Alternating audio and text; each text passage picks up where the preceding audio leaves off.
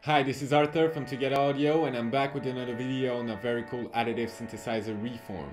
For those of you who haven't watched the first video where I introduced the main features of the synth, I encourage you to watch it on the link below. So when you purchase RE4ORM, you get more than 300 presets included. However, if you feel like you need to make a sound that is truly yours, that's where the power of RE4ORM comes in really handy. And just to show how easy and powerful RE4ORM is, I'm gonna make a patch in less than 2 minutes. Let's do it. By now, if you watched the introduction video, you should be familiar with RE4ORM's very intuitive interface. So I'm going to get started right away. I'll begin with the starter patch, and just so I don't have to play the keys, I put down a very simple chord progression on an instrument track in Logic Pro X. Just so you know, I want to create a patch sound that is thick and has a lot of movement in it. A great starting point for a dance track, for example. I'll start by picking a cool wavetable. I'll adjust this waveform so it sounds a bit brighter.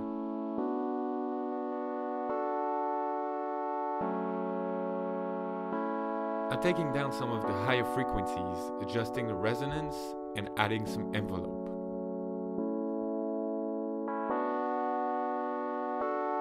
I'm increasing the attack to give it that cut-off opening effect that's very common in brassy pads.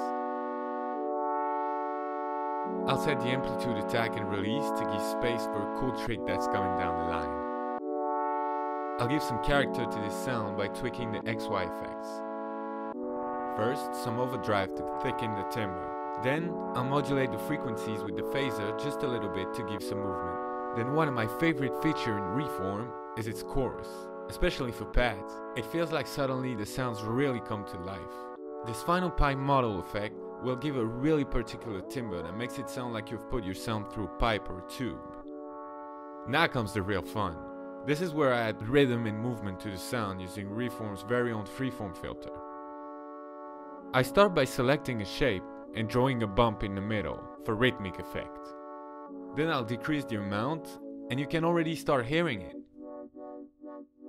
I'll sync it to the BPM of the project and adjust its timing.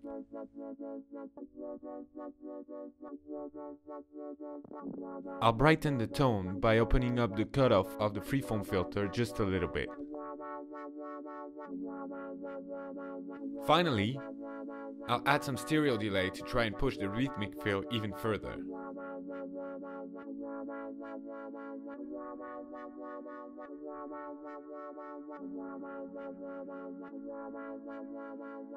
Then a tad bit of reverb to give some depth to the sound. The trick with the amplitude I told you about earlier is adding some glide. It makes it almost sound like human voice. I love that.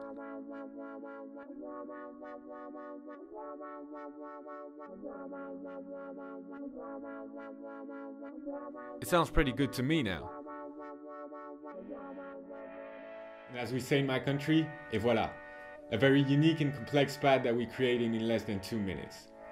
This goes to show that RE4ORM allows us musicians and sound designers to create not only pads, but soundscapes, basses, leads, sound effects, or anything that comes to mind in a matter of minutes. So go to togetheraudio.com to get it, and please spread the word.